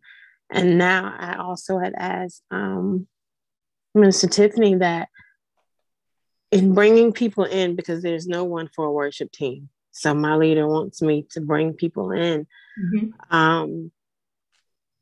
That's very, and I explained to him, I'm not saying nothing I wouldn't say to my leader. I explained to him, now you're talking about bringing in people, and I don't mind, you know, the fact that you would pay them, but it is very different to serve for me. I'm saying in that capacity, when you have people that they're not praying, you know, and maybe they would be. I could be wrong. I'm new to this part of it, but we're praying for the leader. We're praying for the service. I'm accustomed to how can you serve on Sunday and you don't attend Bible study? You know, you're not at morning prayer. You're not at Saturday morning prayer. Those things are relevant when it comes to worship, from what I've experienced, at least. And so now I'm like, we're going to build a team. So you're going to bring people in. What is a balance with all of that? I don't know. There's a lot of questions there, but it's like, how do you really engage with all of that? Well, you're going to have to ask, you know what the assignment is, you know what the request is in terms of a team, etc. So you're going to have to petition the Lord specifically for partners who have the capacity to help you build, that are willing to come into a space where you're building a people, although they're predominantly senior citizens, that you have those who can help you introduce worship or introduce, other songs, introduce other styles that will enhance the worship experience. People who are able to pray with you, spend time in prayer and preparation, and will be able to support you, and you guys can kind of navigate the moments when the presence of the Lord comes in and they're not ready to fully embrace the full release of his power. You're still able to to make it through those moments. But you need help to build. You've got to treat this like it's a building project, so to speak. You're building a worshiping church, a worshiping. You're working. This is your assignment. It really is. I feel God right here. So this really is an apostolic assignment. So I'm going to be praying for you, Valerie. But you have to be prepared to build. You've got to come in and partner with the people and ask God for the wisdom to introduce little things, things little by little, more and more, where they become more and more receptive as the days go, as the weeks go by, to the move of God's Spirit. And like I said, and praying for the right partners and being very clear with those that you invite to help that this is what it is. You got to be prepared to walk with people a little while before we can see, some stuff happen. Is that helpful? Yes, ma'am. That was everything. Thank you both. Praise God. Wonderful. Awesome. This is great. And we're going to end it soon because I don't want to keep Mama Wendi on too long. But I have maybe 2 more questions. And then if you all have 1 or 2 more, we'll definitely acknowledge those. How do you identify your range? I mean, and I know you definitely have to, in some form or another, know your keys, what key is comfortable for you. But there's been times I've surprised myself. There's been times where I was like, oh, I didn't realize it wasn't there. I did hear, I think it was Donna Lawrence that said, there's a particular high key that we can sing, and then the one right up under that, we may not be able to sing that, but somehow we can reach the one above it. I always thought that was interesting, but how do you identify your range?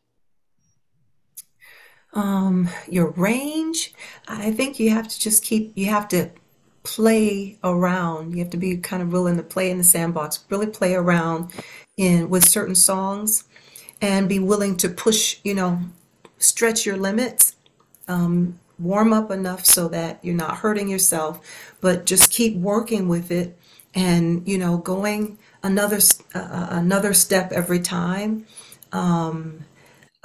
We were doing earlier, how great is our God?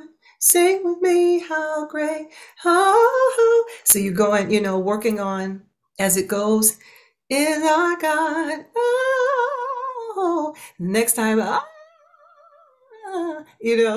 next time, keep going, just keep pushing to see what you have, but you got to be fully in it. You got to be ready. I mean, you might have to do a little jogging before you get started, or really be in it. Work singing for a little bit, working on some other songs, and then go for one of the songs that you would do. If you're at home by yourself in the car or whatever, put on something that you would just kind of shed to, and it gives you an idea of where you can go.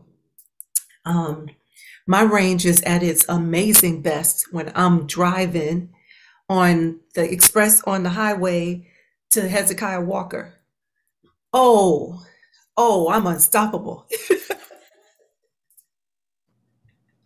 So, yeah. When you're get in a safe space where you can just really shed, where you can just keep pushing the limits, keep pushing the envelope, and see where you are. And based on what that key is, and you can kind of gauge that style of song. You have other songs that are kind of similar style, and where you can kind of go and find out what key is. If you don't know, find out what key is in, and then it gives you an idea of a key that you're comfortable in. And if you manage to find out that there's a number of songs that you do that are around the same key, then that gives you an idea of the key that you're comfortable in and where your range, where you can push to. You may be able to push to the top of what you feel like the top of your range is in that key. That gives you a good idea. Have a musician if you don't know, but get somebody who can tell you where that is, what that is, and that'll give you an idea of what your stretch, what your reach is. I love it. I love it. Pastor Danielle, you had your hand up. Yes, let me see if I can unmute. Can you hear me? Yes. Yes, ma'am. Okay. Hey, hello, everybody. Yeah, I just had a quick question. I know I came in late, so hopefully this hasn't been answered already. But Pastor Wendi, I think you know that, I'm starting now, finally, in-person services will start in January. And as we've been meeting, it's like the trying to be time conscious and having the debate with the praise and worship team, if they'll just do one song and we go straight into service. And I kind of heard the comment with the other young lady saying how, things are stopped and just move on into the other part of service. So I just wanted to get your opinion and take on, would we be cutting the people's experience short by starting the ministry only doing one song in praise and worship, and then thinking that maybe later on we could acclimate them to a longer worship experience? Do you think we start with what we plan to eventually do, or is it okay to start with a shorter worship and then build on that? Well, I think, bless you, Pastor Danielle. It's good to see you. Hey. If you're building, and if the team is in a building process as well, I don't think you do any harm by just doing something simple, doing just one song, for example. I think you teach the people the level of sensitivity. You teach people to be sensitive to him. If they learn that we always do one song, maybe 1.5 songs or something, Okay. typically. But if they know that even though you do one song, if the presence of the Lord should rest in that space, if the anointing comes in, you're not in a hurry to go. Okay. So you teach them, we're doing one song because right now that's what we need to do. We just do one song to just bring us because the purpose of praise and worship is to bring us all into the place of oneness in the first place. And so if oneness is achieved with one song, and that's got to be your goal, because God he only speaks certain things where unity is. He releases only certain blessings and anointing. The release of his power flows at its greatest where there's only certain levels of unity. So whatever it takes to achieve unity is what we'll do. If we're able to achieve unity in one song by the end of one song, then so be it. If there is a satisfaction, if your gauge is the Spirit of the Lord, you feel that the Spirit of the Lord is settled, that God is pleased, that he is satisfied, that he's received what he desires to receive from us, then move on. But you'll teach them to be sensitive to him, and by knowing that even if we've done one song, if he's not done, we're not moving. And we'll do, if something else comes up, we'll sing another song, or we'll wait and just worship him for a moment until we feel it lifting, and then we'll shift. Without, because, you want to be careful about, and depending on where you are, and I know this is different for everybody, but I want to be real careful where we can help it. You don't want to train the people that worship is a matter of convenience. Okay. While you're building, especially while you're building, while you have the opportunity, you don't want to train them that we're in and out in an hour. Okay. You don't want to train them to expect that, that this is something that they don't, they can just carve out a little time for. And then if you go over it, then they feel, authorized to get up and leave, halfway through the word, because you trained them that we're in and out an hour, and that's all they budgeted for. You know. Right. So it's really just about, it'll just be about, you're in an awesome time right now where you have the opportunity to train them,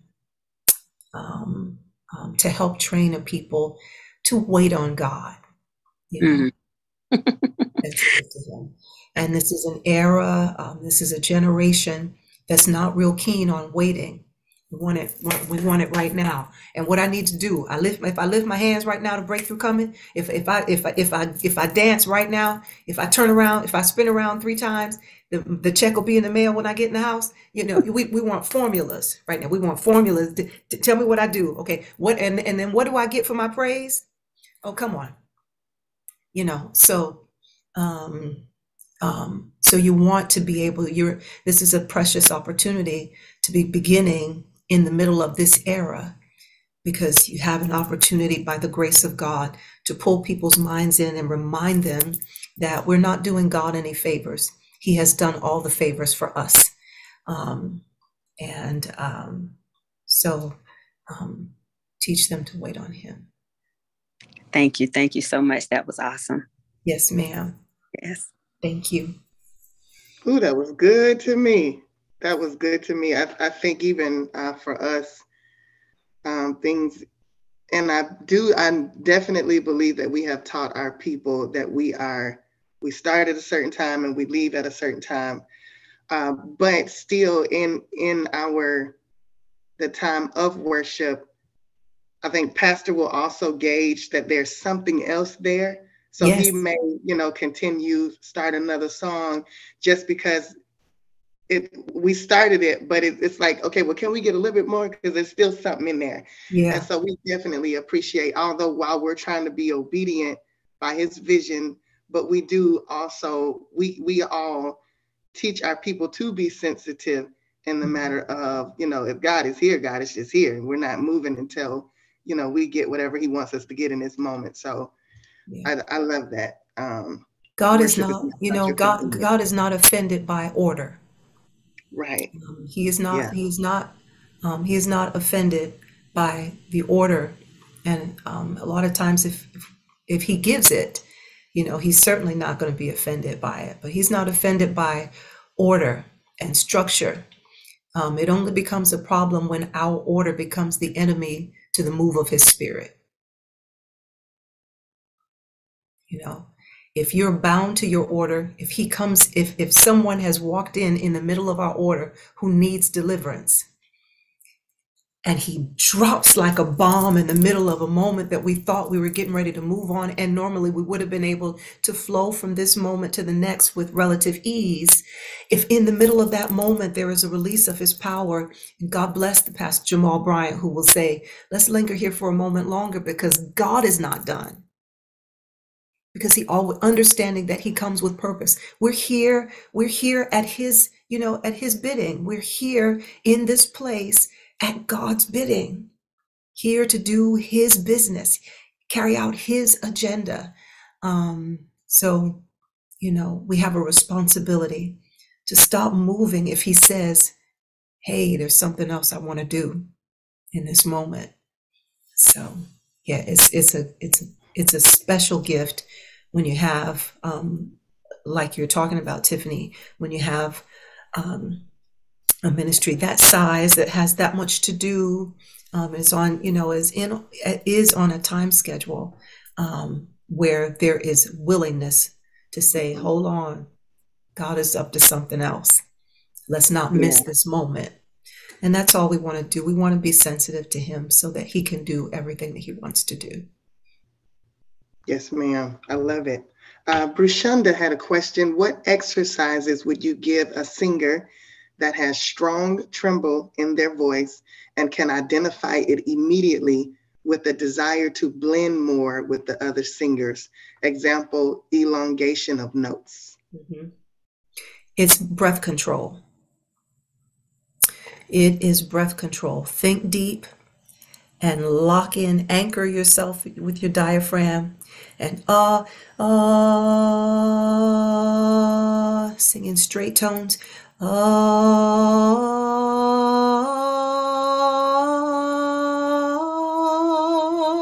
That you notice that's 1, 2, 3, 4, 5. On the 5, I released the vibrato, but I sang straight tones all the way. Take it as long as you can.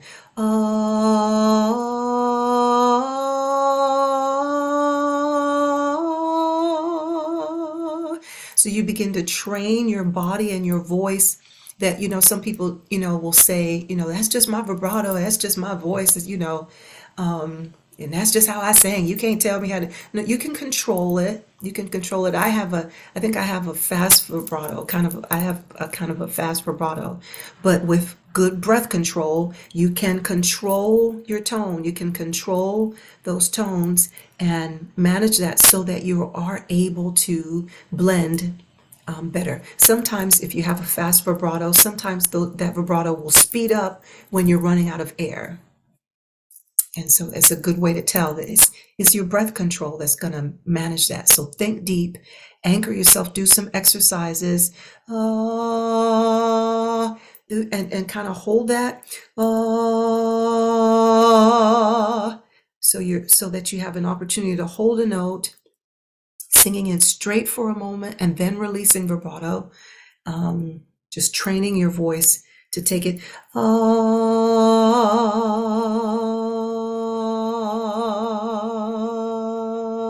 So going in and out of straight tones and vibrato, it strengthens your diaphragm, because you're working your diaphragm to make it happen, contracting and releasing your diaphragm, that thin layer of muscle under your lungs and rib cage, that support, that help push up on the air that's in the bottom of your lungs.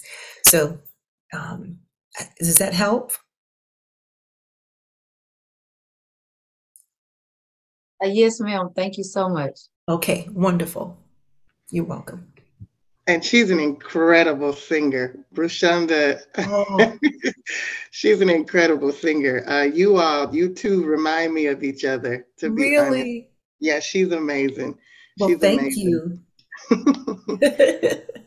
All right, it is close to 9 o'clock, and I was thinking an hour and a half, but I'm glad we have extended this a bit. Let me see. Recording to share. Yes, Miss Kathy, I believe this is going to save to my iCloud. And so I'm going to try my best to repost it in the group. That way others can hear, as well as repost a few snippets to draw traffic back to this moment. It was incredible. I really hope that you all were blessed by the information, the knowledge, the wisdom, the experience. And the great thing I love about Pastor Wendi is it's just not experience, but it's education as well. And I was telling one of the pastors earlier today that I serve with, that, I'm definitely going back to school just to get more education on music, because it's extremely important. And I wasn't as interested when I graduated out of high school, because I was just ready to see money. But Right. now that I've spent a little time in a few platforms and with other personalities, and it was just, I just want to be better for tomorrow, for whomever is coming in my path.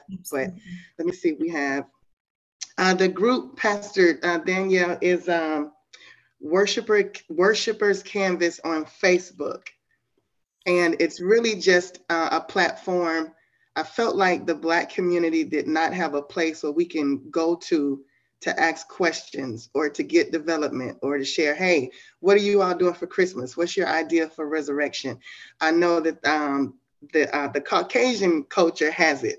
And I would even go over there to ask them questions. But I said, you know what? We don't have a place for us that we can just go and ask questions. So that's what that group is for. And, everyone shares what they do in ministries, just encouragement, inspiration, and moments like we're having tonight. And I'll do more Zoom moments, but I just wanted us to tap in and kind of give answers to those questions that were put out there on last week. But could you guys maybe put a conference together for Levites between traditions pre-COVID and one-time structured services? Many have lost the way, honestly. Yeah, I think that's Jonathan. Definitely will pray on doing that. I actually want to do something next year with Mama Wendi and JJ Hairston, along with Jonathan, something that we can just come together in person and have a moment where we're just learning, getting wisdom, getting a better understanding, even on the biblical side of worship, teaching things with clarity so that people can understand. But yeah, definitely going to put that together, Jonathan. I'm going to pray on that, see what the good Lord says. Mama Wendi, do you have anything else that you want to share? No, I don't think so. I think we've covered a lot. Yeah, because I think if I get started, I'd keep I'd keep going. So yeah, I think that's all for now. Okay, and you all please go get her music. Incredible singer. She's just a gift. She came to New Birth and really, I mean, just amazing. So thank you so much for your time. Thank you for sharing, being willing to share Absolutely. It was my everything. honor. Thank you. It was my Yes, ma'am. honor. Thank you so much. Thank you all so much for the opportunity. And we're going to pray, and then I'm going to close this session out, and we will see you all on the next one. But Lord, we thank you so much just for this opportunity to learn, to gain wisdom. God, help us to retain the information so that we can share it with whomever else we come in contact with. Thank you so much for the gift that you've given to us in Pastor Wendi.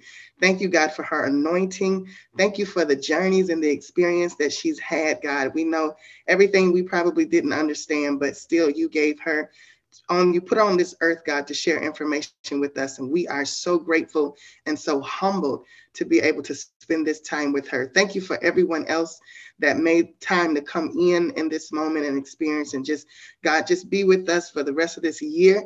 Be with us next year. We're praying for new ideas. God, we're praying for creativity. God, we're praying for help. We're praying for resources and everything else that you have to give to us. And we'll forever give your name all glory, honor, and praise. And it's in your son, Jesus' name. Amen. Amen. All right. I love you all. And we will see you on the next one. Love you guys. God bless. Thanks, Tiff. Love you, darling. I love you too.